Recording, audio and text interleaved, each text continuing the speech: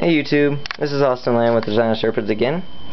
I'm making another video. This is one of my new creatures.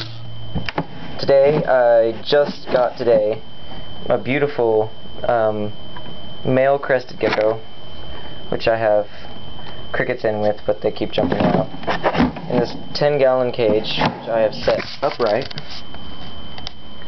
and it slides outwards, sideways, and dirt stopper in there. Well, here's him, whatever, and he's got his tail on there. I got him at Petco. I mean, I don't like buying from pet stores, but you know, he's really, really pretty. I really liked this guy, so I'm like, he's $50. I mean, you can't usually get a normal, not a normal, I don't know what morph he is. I'm not really good with gecko morphs. So, if anyone can tell me what he is, he's really awesome. That'd be freaking awesome if I knew what he was, so I could probably get him a female.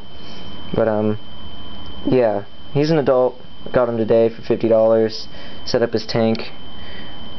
I spent $110 on a whole bunch of bedding and stuff, but I got bedding for all of my snakes and lizards and stuff like that, so I didn't just spend it all on him. Which I just got that money from the sale of my 2 normal females, the breeder that laid the clutch that hatched recently, the ball pythons and the dinkers. So again, with the crickets getting away. That's what I hate about crickets. I got super worms. Hopefully he'll eat them. Hopefully. But yeah, that's him. So I'm gonna sanitize real fast.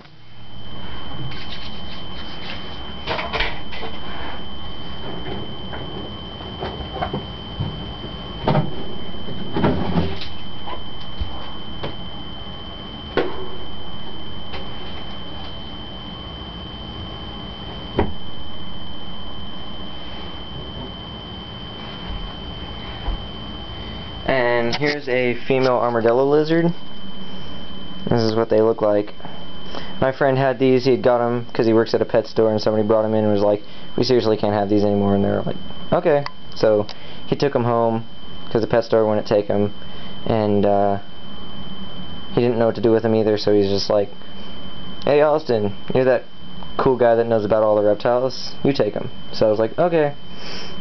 So I set them up a nice cage.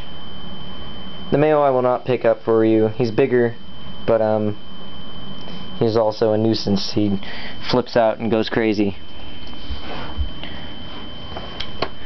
I'm going to shine this light down here so you can see better.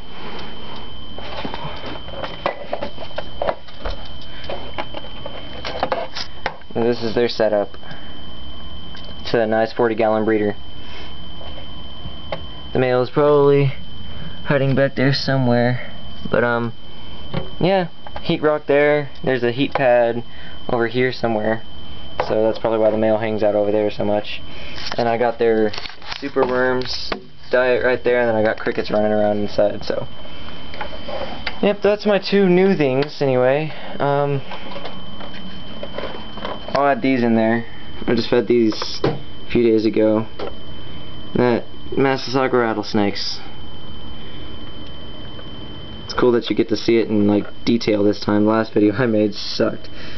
So yep, well, I'm almost out of time on my camera, so I'll see you later. Rate, comment, subscribe, and thanks.